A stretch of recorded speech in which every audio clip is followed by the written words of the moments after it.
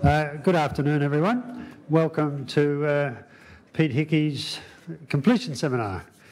I'll just begin by telling you a little bit about Pete's history. He was doing a degree in mathematics and statistics across at Melbourne Uni, and in 2008, he took up an offer to become a Europe scholar with Melanie Barlow.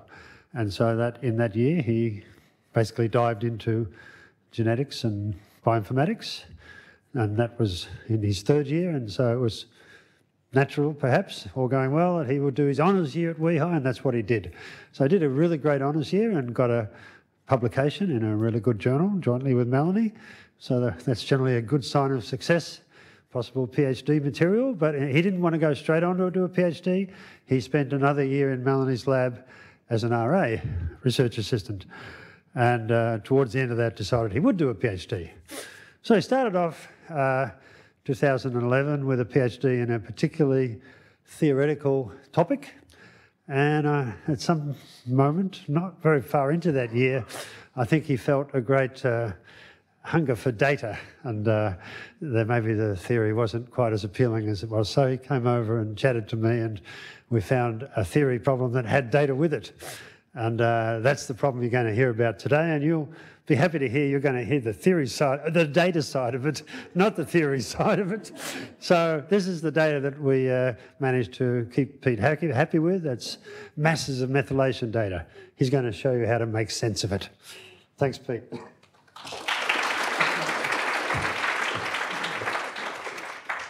Thank you, Terry, and thank you all very much for coming along today.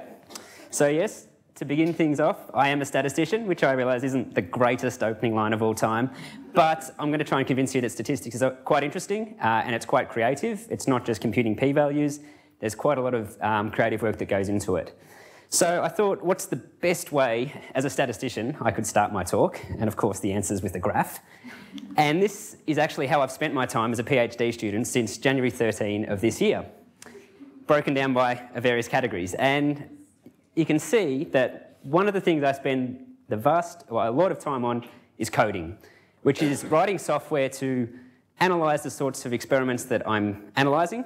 And I've spent, just in this year alone, nearly 600 hours on this. Various other categories, I'm still working as an RA, so there's a bit of work there. Writing, which should ideally be slightly longer, but it hasn't quite got there yet. But I want to give you a bit of an idea of what a statistician actually does for a PhD, particularly in bioinformatics. So my work is done at a computer, and this is how I spend my days. On a good day, it's something like this, and on a not so good day, it's more like that. My research is done completely at a computer. I've never done any lab work, so that's how I do my work. But the project aim when I did come back to WEHI, and I was quite happy that I did get to come back to WEHI, was quite broad, was simply how it was the best way to analyse these types of experiments. Whole genome bisulfite sequencing, which I'll explain in a moment, to study DNA methylation. So there's a number of different sort of ways we do this, and one of the big things that I've been doing is just simply what's called exploratory data analyses, which is simply looking at a lot of different data sets and looking at quite low-level data. So not big summaries, but the very raw data that comes off the sequencing machine. So this is quite a time-consuming task, but it's also a very interesting task, and you can learn a lot just by looking. The second key aspect is developing methods to analyse these. And there's two sort of sides to this. There's developing them, and then there's actually implementing them. Because as far as I'm concerned, doing bioinformatics, a key part is actually implementing your ideas in, for instance, software that is usable by other people. There's not much use coming up with a method that other people can't use. So I consider that quite an important part of my PhD project. And another main part has been collaboration. So most of my work is simply not possible without the collaboration of biologists and other scientists. I'm not one myself, so I need them to also explain the ideas to me, but to also provide the data for me to look at and to hopefully feed back useful stuff to them. So now onto the science. I'm going to begin by telling you a bit about DNA methylation and a particular assay called whole genome bisulfite sequencing. So to begin with, a simple cartoon of double-stranded DNA. We've got A's, pairings with T's, and C's, pairing with G's. So DNA methylation, when people say this, they are actually generally referring to what is known as cytosine methylation. Other DNA bases can be methylated in some organisms, but in mammalian systems, such as humans and mice, which is where I've been working on, cytosine methylation is synonymous with DNA methylation. And in particular, in mammals, the most frequently methylated cytosine is what's called a CpG dinucleotide. So a CpG is simply a C followed by a G in the linear DNA sequence. And one of the important things about a CpG dinucleotide is that it is symmetric across the strands. So where you have a CG on this strand, you have one on the opposing strand. So DNA methylation, or more specifically cytosine methylation, is the addition of a methyl group to the cytosine residue. And I'm just denoting that by an M. For a slightly less cartoony cartoon, here's the cytosine residue, and 5-methylcytosine is the name of the modification where we have a methyl group, which is 3 hydrogens and a carbon, at the C5 position of the cytosine residue. And that's laid down by an enzyme called a DNA methyltransferase, of which there are several different ones in humans and mice, and with similar ones in other organisms such as plants. So to reiterate, we've got double-stranded DNA. I'm talking about DNA and methylation, but when I say that, I basically mean cytosine methylation, and for the remainder of the talk, I'm really talking about CpG methylation, which is the most common form of methylation in mammalian systems. There is non-CG methylation, which plays an important role in certain situations, but compared to CG methylation, it is quite low level. So that's what DNA methylation is, and this is what it can actually do. So what we have here are 2 mice that are phenotypically very different. Quite obviously, one is yellow and one is brown, and the yellow mouse is also much larger than the brown mouse. And these 2 mice are in fact genetically identical. This phenotypic difference you see between these 2 mice is due to a difference in their methylation, in particular at a locus known as the agouti viable yellow locus. I'm going to talk a bit more about these mice later in my talk. The way that DNA methylation is resulting in these phenotypic changes is in part due to regulation of gene expression. So this is the sort of classical, if simplified version of how DNA methylation is affecting gene expression. Here we have a gene model where we have the promoter region followed by the exons. And in an expressed gene, what we typically see is that cytosines within the promoter region, of which there are often quite a few, are typically unmethylated when the gene is expressed. In contrast, in a gene that's not expressed, we often find that the promoter region contains a large number of methylated cytosines, here denoted by Ms. So this is one way in which DNA methylation can influence and regulate the gene expression and ultimately phenotypic variation. So that's the sort of simplified version, and in truth it's not quite so clear-cut. What we have here are some data from the Cancer Genome Atlas project. And we have here, along the x-axis, the level of methylation at the promoter of this particular gene, called AMT, against the level of gene expression of that same gene. And each point in this plot corresponds to a sample from this study of ovarian carcinoma. And you can clearly see that the increased promoter methylation results in a reduced gene expression. And this is a very nice picture of this, and it was in fact chosen because it is a nice picture. When you look at this more generally, the correlation isn't as strong. But this is one instance where it is a nice, simple story. Cancer is a focus of DNA methylation research because modified or aberrant DNA methylation patterns are a hallmark of cancer and in fact a therapeutic target in some particular cancers. So it has another important roles in things such as X inactivation and also during embryonic development and gametogenesis. So that's a bit about why DNA methylation is of interest. Now I'm going to tell you about this assay called bisulfite sequencing, which we use to study it. So returning to the simple double-stranded cartoon example, in the bisulfite sequencing assay, we denature the DNA, that is, we have a single strand now. Now, in a DNA sequencing experiment, we would typically then PCR amplify this so that we have a sufficient amount to sequence. But if you PCR amplify DNA methylation, you lose the mark. And I'll illustrate this as follows. So rather than M's being tagged on for methylation, now I'm using a red C to denote a methylated cytosine and a blue C to denote an unmethylated cytosine. So if you simply PCR amplify this, you get back your sequence, but you lose the methylation signal. And obviously this is not desirable if you're studying DNA methylation. So instead, we need to pre-treat the DNA with a chemical called sodium bisulfite. And what this does is it has no effect on A's, G's, or T's.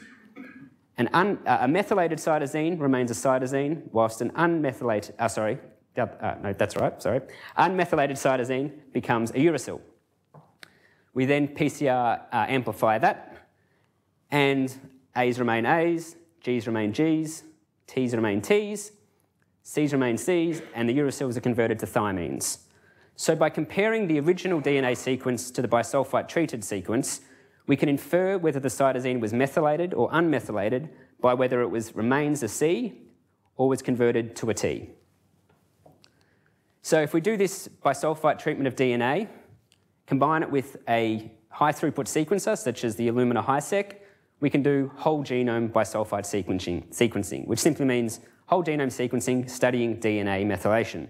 And that's the assay from which the data I have been analysing come from. So when we sequence these, an important point to emphasise is that these assays are using a pool of cells.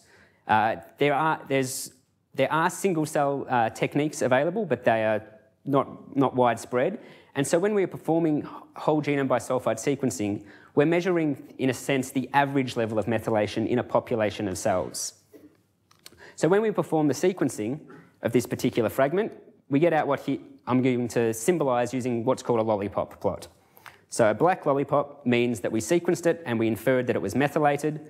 A white lollipop means we sequenced and inferred it to be unmethylated.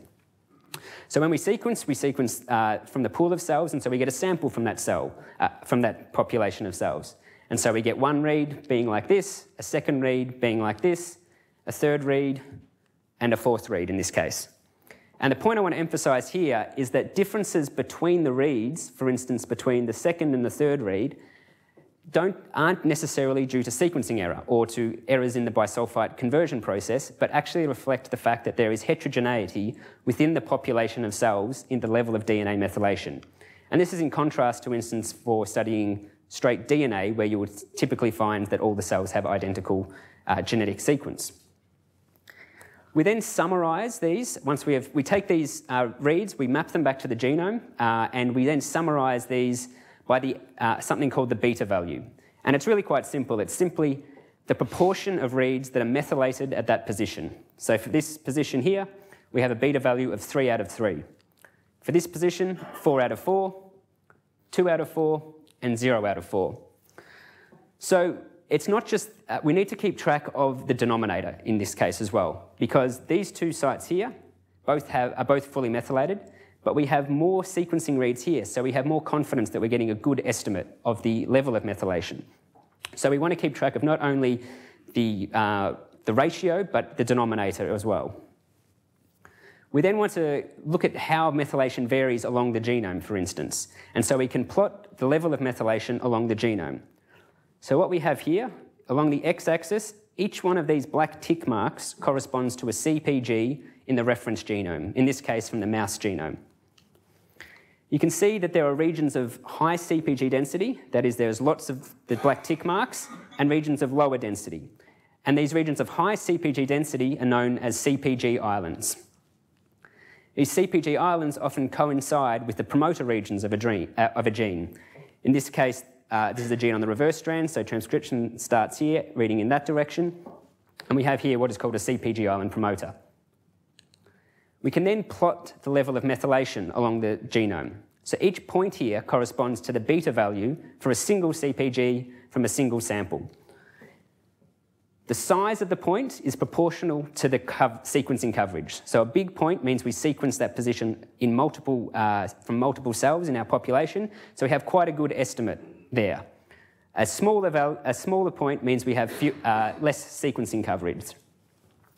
And there's a few things that are pretty obvious here, one being that we have a lack of methylation across this CpG island, and I'll return to that in just a moment. Another thing to point out is that whilst this is a whole genome assay, there are certain positions where you simply don't get any measurements, and that's just due to the stochastic nature of sequencing. For instance, this CPG here, we have no information based on this, from this assay. However, given we can see there's quite a lot of structure to this data, we may be able to infer what this position was. So I'm going to take a slight sidetrack now just to explain the data that I'm going to use for quite a few of the examples in this talk. And these data come from a paper from Ryan Lister, who's now at University of Western Australia. And he and colleagues performed whole genome bisulfite sequencing of a number of cell lines. In particular, I'm going to use these 3 cell lines to illustrate the methods that I've developed.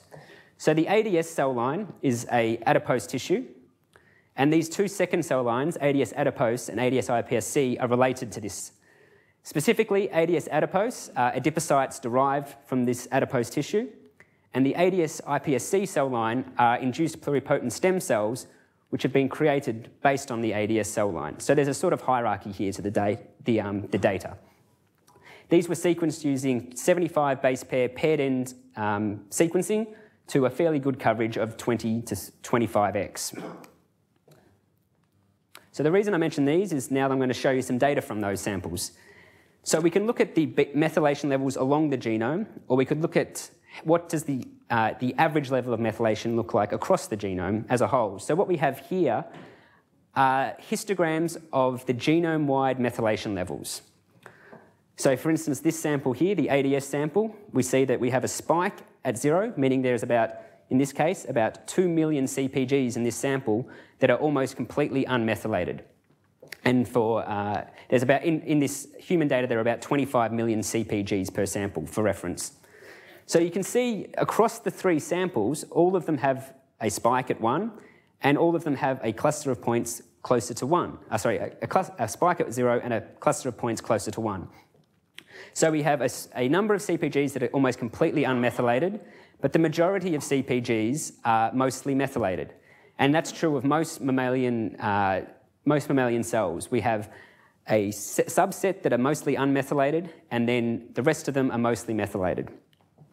The 2 somatic cell lines, the ADS and ADS adipose, have very similar profiles, whereas the induced pluripotent stem cell is missing, in a sense, the intermediate methylation values. These intermediate values are regions of are sites that are heterogeneous within the population of cells. So this can be interpreted as being that the iPSC cell lines have less heterogeneity in methylation than do either of the somatic cell lines. And this is in part due to the fact that when inducing pluripotency, we effectively reset the DNA methylome, which is the methylation pattern along the genome, whereas in the somatic cells, as they divide, there is stochastic error in copying or replicating the methylation mark to the daughter cell, and these result in heterogeneity. It also reflects potentially different populations of cells within, for instance, the adipose tissue, having slightly different methylation profiles. So that's the spike at 0 and 1 is partly explained by these islands that I referred to earlier. CPGs that are inside CPG islands, which are shown here in orange, are typically unmethylated, whereas CPGs outside of the islands, here shown in purple, span the full range of methylation values. So the islands are typically unmethylated, whereas the non-islands are where you find most of the methylated CPGs.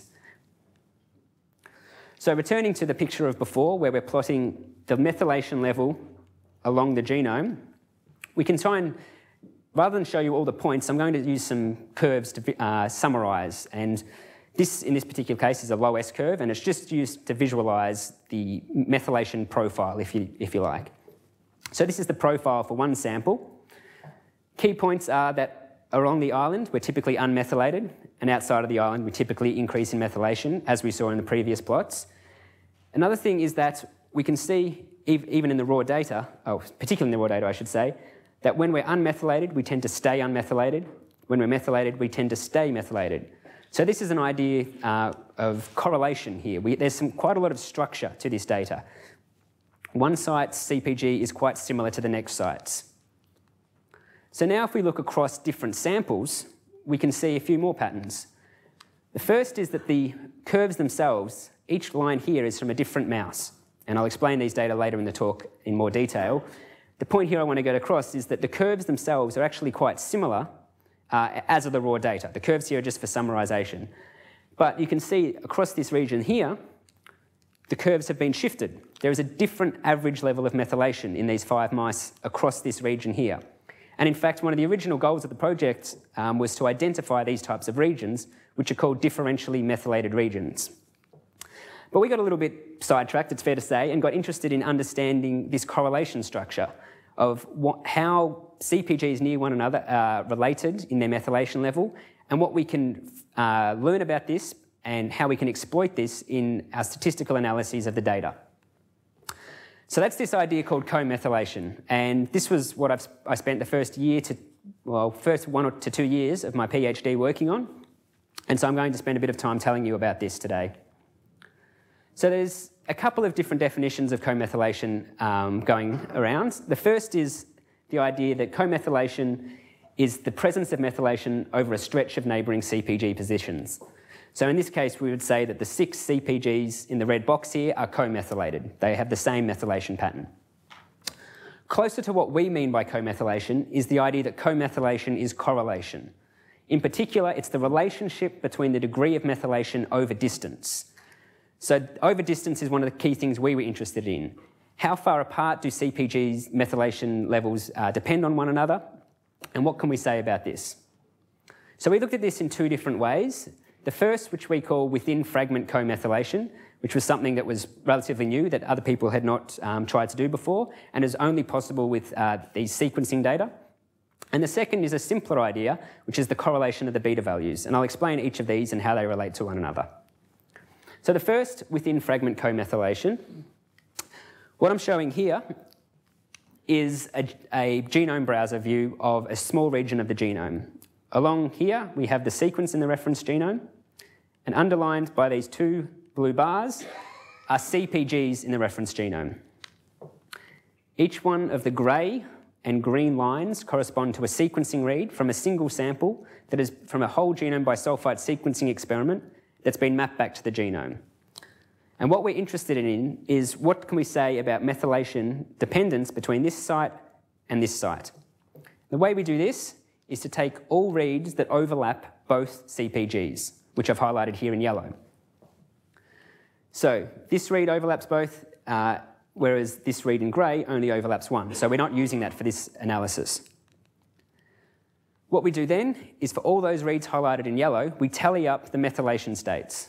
So for instance, this read here is methylated and methylated, so it contributes a 1 to this table. Similarly, we have 2 reads that are methylated at the first CPG and unmethylated at the second, no reads that are unmethylated at the first and methylated at the second, and 4 reads that are unmethylated at both positions. So just from these numbers alone, you can see that it's more likely they will be in the same methylation state. And we wanted to be able to quantify this so that we could study it statistically. And the way we have quantified this is using a measure called the odds ratio, or the log odds ratio. And it's a very simple statistic for these 2x2 tables. We simply take this number here, multiply it by this number here, divide it by this number here, times this number here, where we add a half to all of the counts, just so that we don't divide by 0. We then take the logarithm of this, and that is called the log odds ratio. And the way to interpret this is that a log odds ratio of 0 or close to 0 means that the 2 CPGs are effectively independent of one another. Their methylation levels do not depend on one another. A positive value means that we expect that they are more likely to be in the same methylation state. So if the first is methylated, we expect the second to be methylated. And a negative odds ratio, log odds ratio means that we are more likely to be in opposite states. So in this particular case here, with a log odds ratio of 2.4, we're about 4 times more likely to be in the same methylation state. So that's for one pair, but there are 25 million CPGs in the genome, in the human genome, thereabouts. The 2 different DNA strands we can study separately. So there's about 50 million pairs which we want to study. And basically what we want to have is for each of these pairs, we want the chromosome, the strand, the position of the 2 CPGs, and a count of how often each pattern occurs. Unfortunately, there was no software to do this, and so I had to write my own, and that was quite a bit of work. And in fact, I had a version that worked in the first year of my PhD, but unfortunately it was quite slow. And simply meant this wasn't going to scale to the types of data sets we were wanting to look at. So more recently, I rewrote it, and I'm pretty happy with it because now I've got it down from 30 minutes to 3 hours per sample, which means that I can feasibly study multiple samples per day. And in particular, for some context, I processed about 50 to 60 samples in the 2 weeks leading up to this talk. So without being able to rewrite the software and make quite substantial improvements to it, I would have had to have started writing my talk back in about February. So that's software for pulling out the information about the pairs of CpGs. We then compute these odds ratios for all pairs, and we want to look at how these odds ratios vary as a function of the distance. So as CpGs get further apart, what happens to the dependence? So what I'm showing here is for all CpGs in this ADS sample where they're separated by 10 base pairs. So there are lots of pairs along the genome where there is separation of 10 base pairs. For each of those pairs, we construct the table, we compute the odds ratio, and then I've plotted here a histogram of those log odds ratios. What you can see, I hope, is that the log odds ratios are all, the centre of the distribution is shifted away from 0, meaning, and in particular, it's shifted towards the positive values, meaning for CpGs separated by 10 base pairs, we generally have a strong degree of dependence between their methylation states. In particular, between 2 and 4 means we're about 4 to 16 times more likely to be in the same methylation state. So that's summarising it for one distance, 10 base pairs. But we wanted to study it for 2 base pairs, 3 base pairs, 4 base pairs. We could, of course, just do histograms for all of these, but it gets pretty tedious trying to compare these. And so we've come up with a different way of visualising this information. First of all, we flip the histogram on its side. So this is the exact same figure as before, but now we have the odds ratio running on the y-axis and the counts on the x-axis. We then summarise this histogram by, for instance, the median value from the histogram. So 50% of the odds ratios are below about 3 and 50% are above 3 when the distance is 10. We also compute, for instance, the 25th and 75th percentiles of these distributions and the 10th and 90th. So what we've done is take this histogram and summarise it by 5 points, similar to a box plot. That's for a single distance, and then we compute these 5 numbers for all the distances. So in dark green is the median log odds ratio as a function of the distance. In the innermost dark green bands are the 25th to 75th percentiles, and the outermost light green bands are the 10th to 90th percentiles. So what you can see is that as the distance increases between the CpGs, the dependence decays as a function of the distance. So CpGs closer to one another have a higher degree of dependence than do those that are further apart. A second thing to point out is that for any given distance, for instance 10, there is quite a bit of variation. Just knowing that 2 CpGs are 10 base pairs apart doesn't tell us exactly how strong the dependence is going to be. It may range from about an odds ratio of 1 through to a log odds ratio of about 6, which is from 2-fold through to about 64-fold difference in dependence. This graph finishes at just under 200 base pairs, and that's due to the limitations of sequencing lengths at this time. We have DNA fragments that are about 200 base pairs. We're doing 75 base pair paired-end reads, so we can only look at pairs up to a certain distance apart because we require that the pair come from the same read. Furthermore, the pairs that I'm showing here today are only pairs where there's no CpG in between, and I'm happy to explain why we've done that in the questions. So that was for a single sample, and then we can compare between samples. So this is the ADS, this is the adipose tissue, the adipocytes derived from that, and the induced pluripotent stem cell line. The 2 somatic lines are very similar. Their distributions of the dependence are very similar. In contrast, the pluripotent stem cell line, the distributions have been shifted up, meaning that the dependence within pluripotent stem cell lines is far higher than it is in either of these lines. And we see similar things in other experiments comparing somatic cell lines to iPSC cell lines.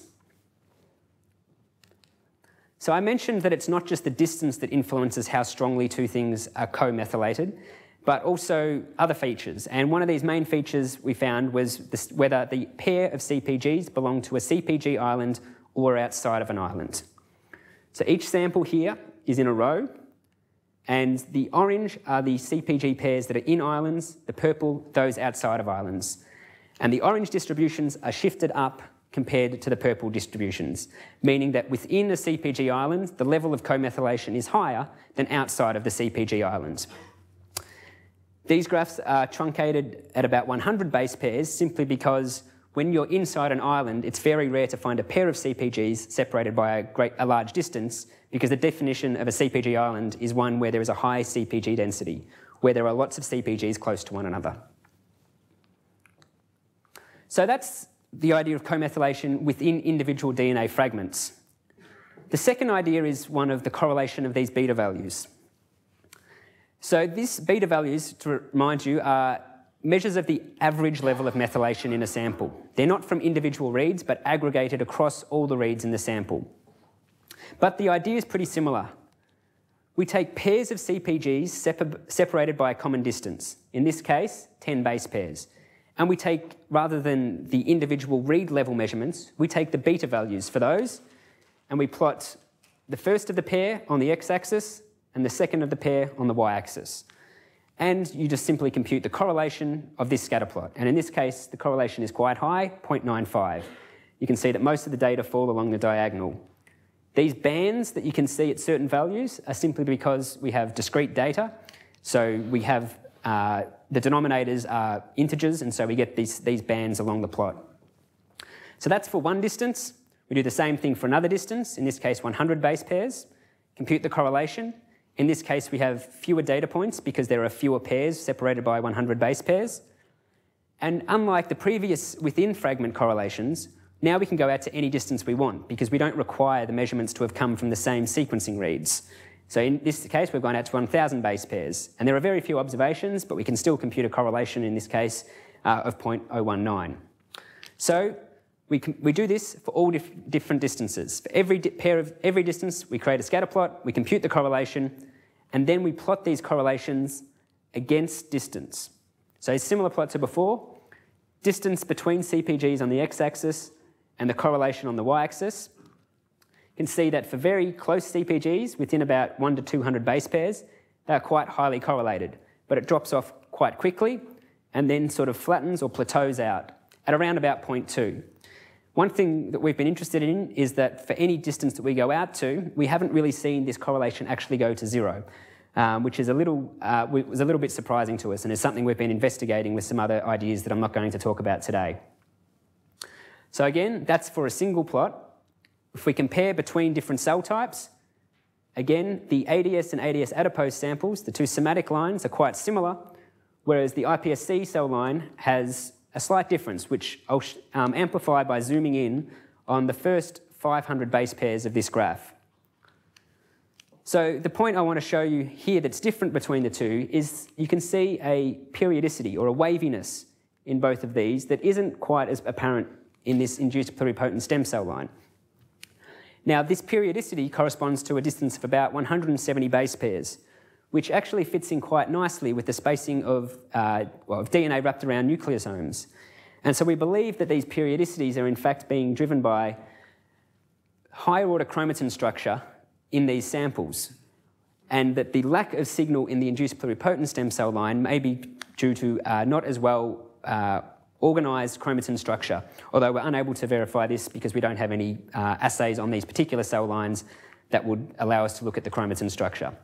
But we've seen it consistently across the somatic lines versus the pluripotent cell lines. Again, we looked at these separately for CPG islands and non-CPG islands. So in orange are the CPG islands and the purple are the non-islands. All this jagged noise here is simply because we have very few data points at these, so our estimates jump around a lot essentially.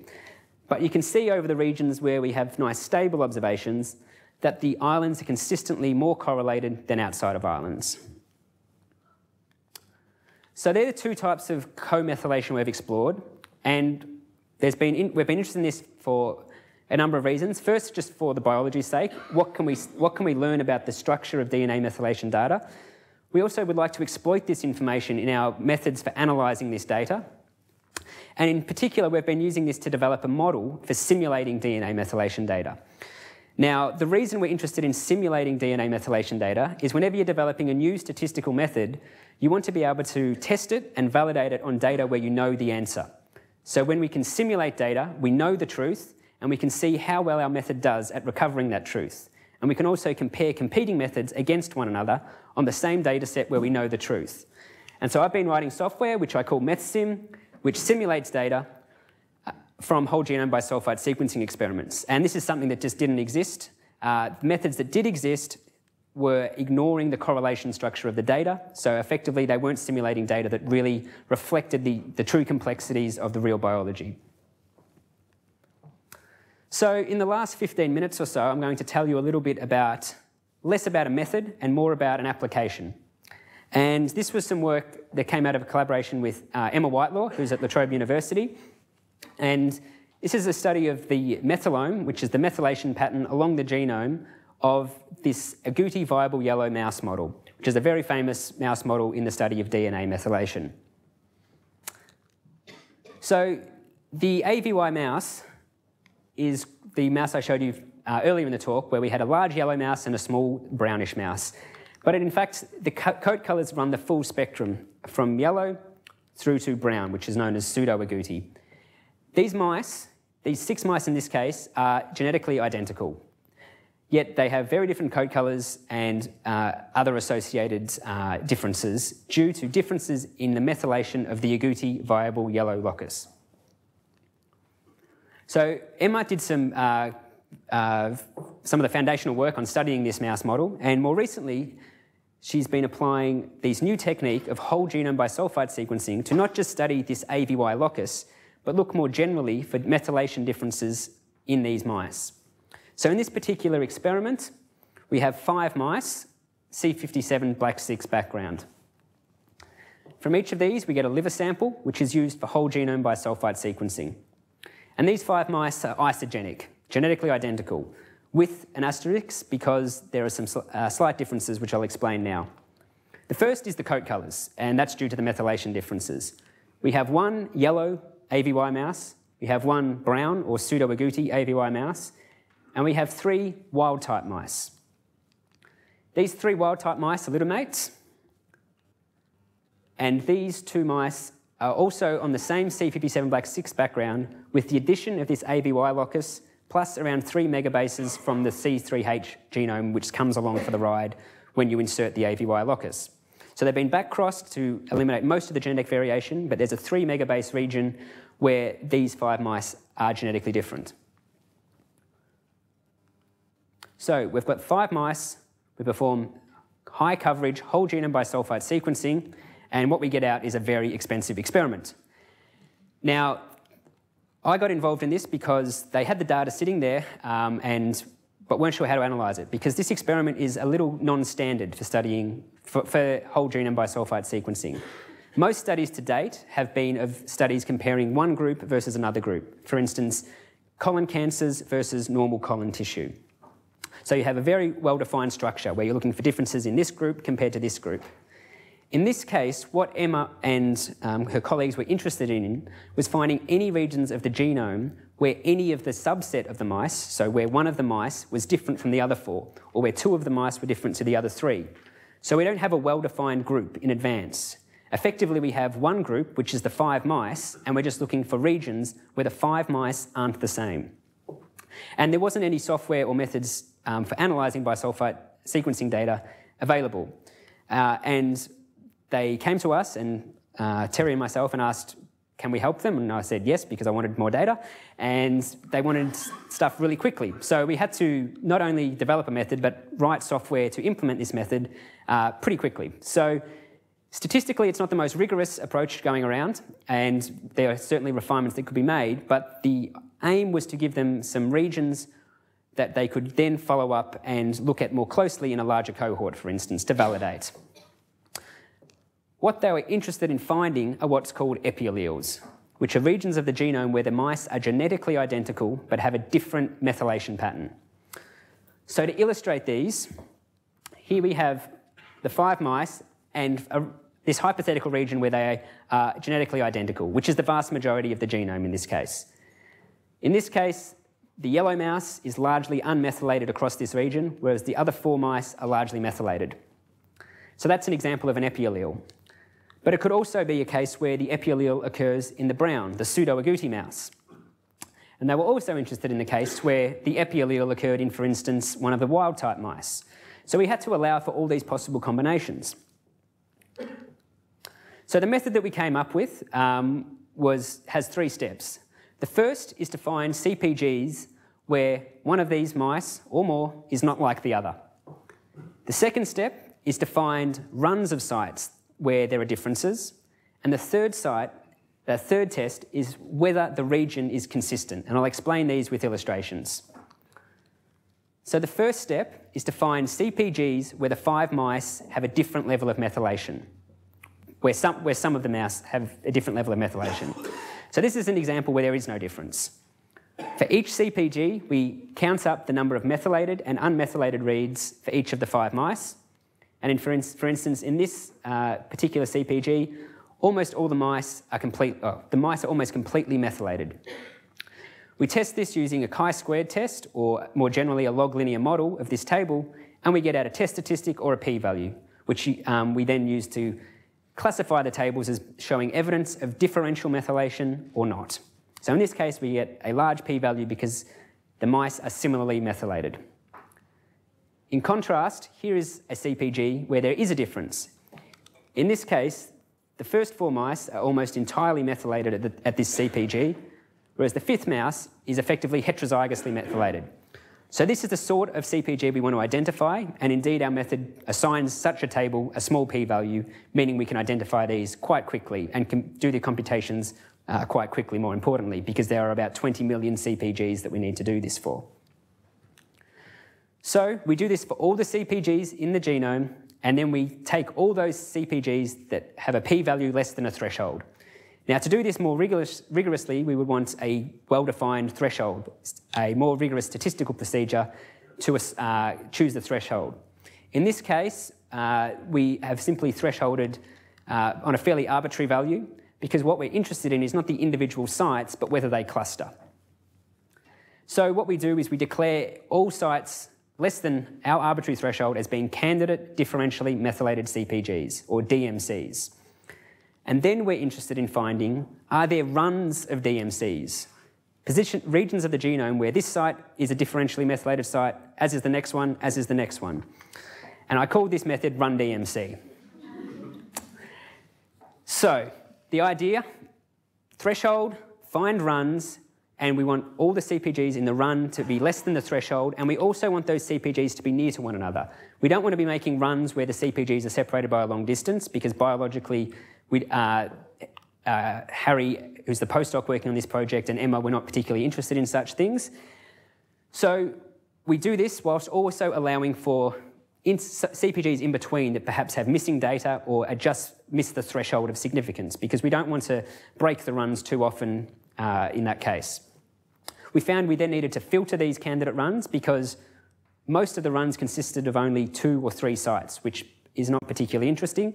So we said there must be at least so many CPGs in a region for us to be interested in it.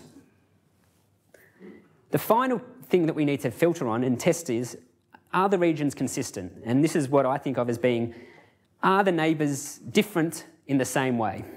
So to explain what I mean by that rather confusing sentence, here is a region that is called as being differentially methylated from our run DMC algorithm. Each point here is the methylation level from one of the 5 mice, where the colour of the point reflects whether it is a wild type, which is shown in black, yellow being the yellow AVY mouse, and brown being the pseudo-agouti AVY mouse. And you can see that for each of the sites, indeed there is a difference between the 5 mice in the level of methylation. For instance, the wild-type mice at this site are largely methylated, whereas the AVY mouse have an intermediate level of methylation. And the same is true for each of these. We have a significant difference at each of the sites.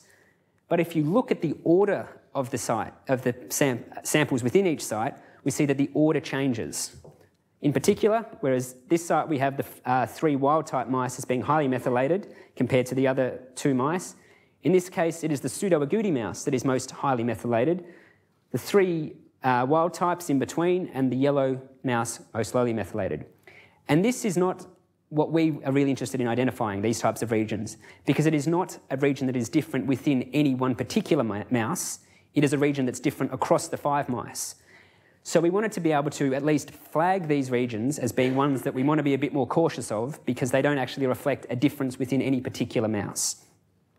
And briefly what we do for that is in our statistical model, we test for a 3-way interaction between the mouse, the sample, and the methylation level, and this will basically flag regions which we should be suspicious of. Statistically, this isn't exactly actually what we want, but we found in practice that it's a pretty good way of flagging those regions that have potential inconsistencies. We also found, though, that generally speaking, there weren't too many regions we actually had to look at. These mice did not have widespread methylation differences, so generally we were able to simply look at the raw data. So plenty of plots, and that's true of all the work I've been doing. Whenever we've got some results, we want to look at the raw data to make sure that our statistical analysis makes sense with what we see in the raw data. Ideally, we see a region like this that I showed earlier in my talk, where we have a difference in the average level of methylation between the 5 mice that is consistent across the entire region. For instance, sample 5 is consistently higher than any of the other mice. And this is the sort of candidate regions that are most of interest to Emma and Harry. So, to summarise what I've been up to, the first is something that I haven't actually really talked about, and I'm going to start with 3 quotes ranging from the slightly profound to the very not profound whatsoever. The first is that a lot of work as a bioinformatician is dealing with the thorns, which is dealing with messy data, dealing with technical biases, particularly when you're working on a new assay that there aren't well-established principles for analysing. And what I would have liked to have had in that earlier figure at the start of my talk showing how much time I spend on things is I wish I'd started recording that at the start of my PhD, because the chart for cleaning data and getting it into the right format would probably be somewhere out here, because it is a huge part of doing bioinformatics. So unfortunately, in some sense, this means that I don't get as much time to actually spend on the biology. And for me, that's not such a big issue in that I'm doing a PhD in statistics. I need to develop methods. It's not simply about getting biological insights. I hope that the methods I develop can be used by others to develop these, and they can avoid some of the thorns that I had to deal with. The second is a favourite quote of Terry's, which is that you can actually, from the baseball coach and catcher, Yogi Berra, who said you can observe a lot by watching. And this simply means that by doing lots of exploratory analyses, we can learn a lot about the structure of the data, the technical biases, etc., that we simply couldn't do if we summarised and just put it into a fancy statistical method straight away. There's still a huge benefit to doing lots of very low-level analyses, lots of looking at plots, and that's what I've spent a lot of my time doing. And by far the least profound statement is from the renowned poet and philosopher Robert Van Winkle, who said, "Stop, collaborate and listen." Robert Van Winkle may be better known to as Vanilla Ice. Basically, collaboration as a bioinformatician is essential, I think, for doing most of your work, because you need data, you need people to tell you if you're doing something silly from a biological perspective, and it's also probably the most fun part of doing bioinformatics, I think, is interacting and getting new problems and having to come up with new ways to solve these problems. So, to give you a bit of a summary of what I found in terms of the biology, it's that the structure of DNA methylation, the dependent structure, is very strong. It's very strong, very spatially regulated, and there's some interesting biology there, as well as what can be used for developing methods for analysing these experiments by exploiting this correlation structure, which I haven't spoken about today. This dependent structure has cell type differences. In particular, pluripotent cells have quite a different dependent structure than do somatic cells. And we can see evidence of higher order structure in these analyses. What I'm proud of, probably apart from the work that I've talked about, is the fact that all the stuff that I've developed is freely available software. It's open source software available from this website in various stages of completeness. And the reason I'm proud of this is that it means that other people can not only use the methods that I've developed, they're free to take them and make them better, to expand on them, to do things with them that I hadn't envisaged. And really, that's at the heart of most bioinformatics research, is building upon other people's methods and software, and I've certainly had to do that as part of my work. So I just wanted to give a big plug to open source software in bioinformatics as being very critical. So with that, I'd like to thank my supervisors. I thought I'd get a nice photo of Terry wearing a lovely, lovely red suit. That I'd really like to thank Terry because, as you said, I did start my PhD over the road at the university, and when I came somewhat crawling back saying that I think I've made, in the words of Joe Bluth, a big mistake, he was quite happy for me to get back into bioinformatics and to set me up with a really fantastic project that I've really enjoyed working on. My other supervisor is Professor Peter Hall, who's in the Department of Statistics. Unfortunately, he can't be here today because he's unwell, but I'd really like to thank Peter for his support in allowing me to do what is a bit of a non-standard statistics PhD, in that I am doing a lot of data analysis, a lot of computational work, and a lot of close collaborative work that isn't producing theorems and mathematical results, but he's been very encouraging and supporting of me in doing this interdisciplinary work. I'd like to thank the many people that have supplied data for this project, in particular Ryan Lister, who's now at University of Western Australia, Sue Clark and Aaron Statham at the Garvan Institute, whose work I haven't spoken about today, but have given me lots of access to some fantastic data and very useful discussions. Emma, Whitelaw and Harry at La Trobe University for the AVY methylome data I spoke about. Casper and Rafa for some data that got me started on this project very early on in my PhD, and in particular, just more generally, to people that make their data publicly available, because again, going with the idea of bioinformatics relying on open source software, having access to open data allows us to do a lot more than we would otherwise be able to do. For the methodology and technology side of things, again, I need to thank Casper and Rafa, because not only did they just supply data from their very early experiments, but they gave me lots of very helpful feedback on the methods that I was developing and lots of really fun discussions on this. Felix at the Babraham Institute for a lot of help in getting to grips with these bisulfite sequencing data sets and for being very helpful in modifying his own software to help me do my work. Toby here at WEHI, who was a lot of help when I was learning a new programming language and helping me get my software to a standard that I consider good enough for other people to use, which is, as I've said, one of my main aims of my PhD. Keith Satterley in Bioinformatics, who's our IT support go-to man, in particular for his help and getting my software running, and for his forgiveness when I would crash all the servers on a Friday afternoon, or while I was overseas, which was possibly even worse. And just everyone in WEHI Bioinformatics for being a wonderful group to work with. I've learnt a lot from you all, and I thank you all very much for your support and friendship over these last 6 years now. And again, more generally, just everyone who makes their software open source and publicly available. Funding from the Australian Postgraduate Award and the Victorian Life Sciences Computing Initiative. And finally, I'd particularly like to thank my family and friends, in particular my mum and dad, who are here today, for their support right throughout my PhD and through the last 7 odd years of university life. Thanks very much.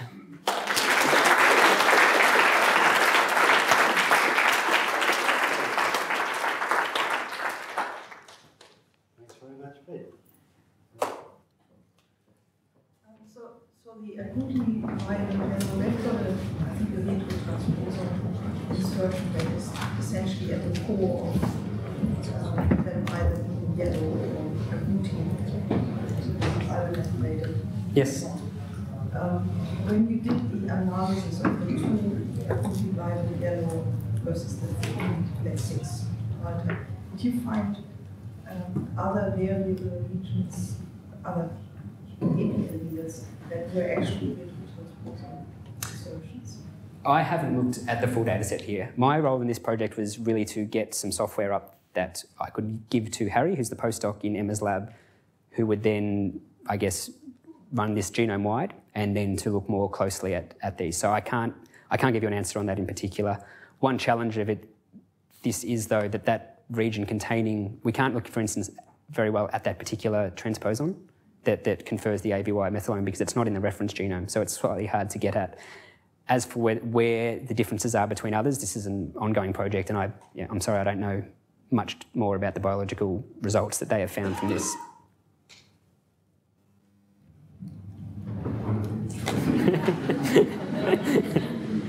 So we're correlating the CPG methylation and the islands versus not the islands. The islands are typically not methylated. Yes. And then it's typically methylated out of the island.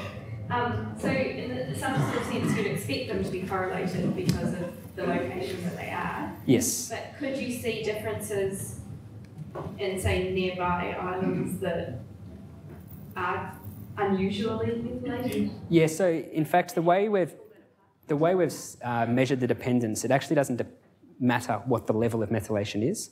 So it doesn't matter whether it's a lowly methylated or intermediately or highly methylated. We're kind of just capturing the dependence. So yes, I totally understand what you mean by the fact that, yes, they're all lowly methylated, so they're going to be correlated. And that is it is still true, but particularly the within fragment co-methylation that I described, it doesn't matter what the average level methylation is. As to relating nearby islands to one another, we haven't particularly looked at that, no. Much more simple-minded question here is when you first introduced the beta value versus position dot plot, your smallest dot has 0 cover. Yeah, that's just How is that possible? that's just an artifact of my hasty coding to write a function to produce those plots. You couldn't really have a dot with 0 coverage. Right? No. It's got to be just very low coverage. No, I only noticed that today. Thanks for spotting it, Matt. So your Pearson correlations, as you went further apart, never reached 0. Does that just mean that most of the CPGs are methylated, wherever they are, or we're not quite sure what to make of that just yet, because the difficulty is as we get further out, we have fewer data points from which to measure. So you could see the line gets quite noisy out towards the tail end. With this simulation software that we're writing, one of the ways we're trying to use that software is actually to simulate data where we only build independence over a very short region, for instance, 200 base pairs. And when we do something like that, basically by controlling the level of within fragment co-methylation, which is this one at the individual read level, if we only have a dependence out to a certain range, we still get apparent correlations of the beta values. So we think they're, in fact, an artifact of local correlations kind of accumulating in a sense, but we're trying to understand that basically by using some simulation models to understand why it's not completely decaying. But yes, I don't have an exact answer for that yet. There's been a heap of work, I guess, on methylation in cancer and also in ageing is another field where there's heaps of methylation work. Do you think that, there's been a lot of work looking at different levels of methylation. Is this something where you want to apply these correlation measures as well to see whether there's specific changes in the relationship between sites? Yeah, so more broadly than just looking at pairs of CPGs, we can look at triples or quadruples. Like the software I've written can sort of generalise to that. So yes, we can look at sort of particular regions where, for instance, if they are highly dependent, that's analogous to being highly regulated. So we could potentially identify subregions of the genome where there are differences in the strength of the regulation of the methylation. So we may be able to find, particularly this is true in cancer, that a lot of the DNA methylation changes are hypothesised as being a loss of regulation of the methylation. And when you plot methylation along the genome, you see it being strictly 0 and then it kind of wavers out because it loses a sense of control there. We may be able to identify those loss of control events by how dependent the methylation is using this co-methylation idea. So yeah, we've been thinking of doing that, but we haven't really had a great data set for looking into it more closely.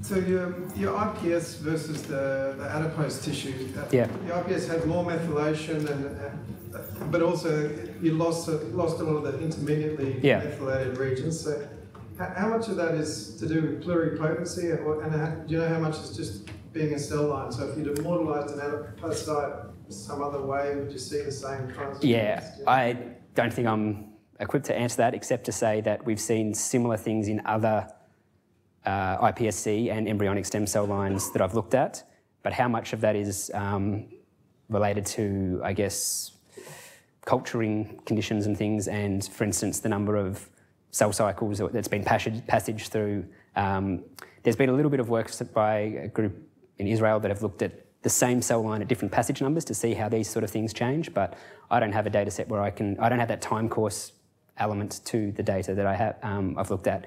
So except to say that we've seen it in other samples from that Lister paper, I'm not quite sure.